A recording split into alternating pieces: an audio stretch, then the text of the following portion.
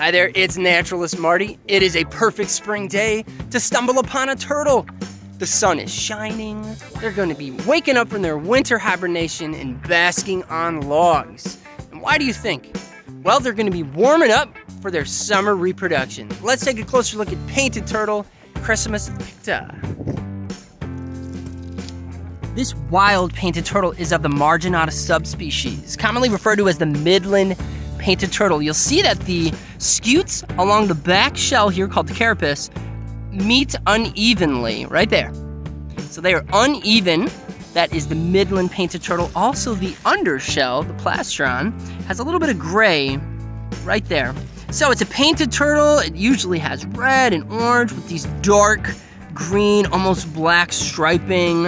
And if he pops his head out, and I do know it's a he because of these long nails that he'll use to tickle the female's neck during courtship. If he pops that face out, you'll see bits of yellow striping along that face.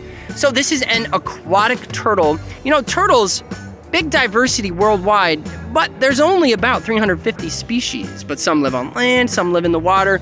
This is a true turtle, an aquatic turtle. So it eats plants right out of that water and aquatic insects. Let's see if he'll take a walk. Come on, buddy. Well, he's been a little shy, but as I go to release him back into the water, I think he's starting to wake up. He is, oh, there you go. Look at those long nails. He is cold-blooded like other turtles and reptiles and amphibians as well. So our four-legged vertebrates that are amphibians and reptiles are ectothermic. So they need this sun, whoops, to wake up. Okay, here we go. Now you can find a painted turtle this warm season all across North America, various subspecies. Again, today's was the Midland painted turtle.